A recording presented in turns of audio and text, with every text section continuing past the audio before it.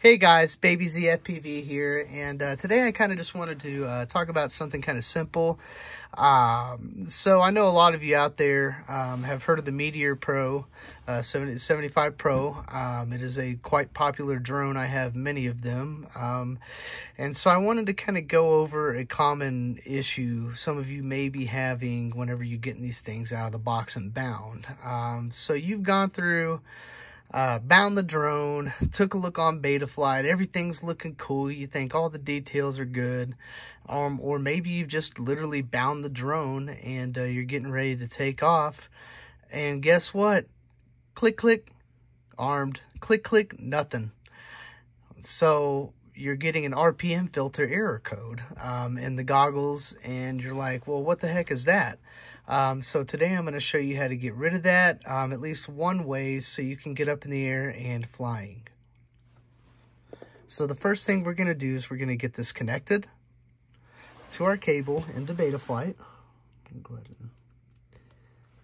Okay, it's getting connected. Okay, we're in. Okay, so you'll notice here where it says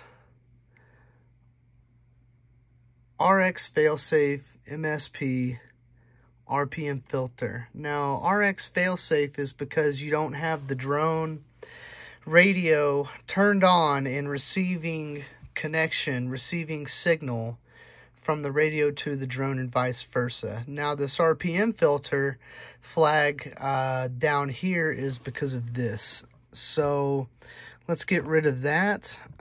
Go to, see if I can even freaking remember it. Go to motors. Go down here. What you're going to do is disable bidirectional D-shot. Okay. And it's save and reboot.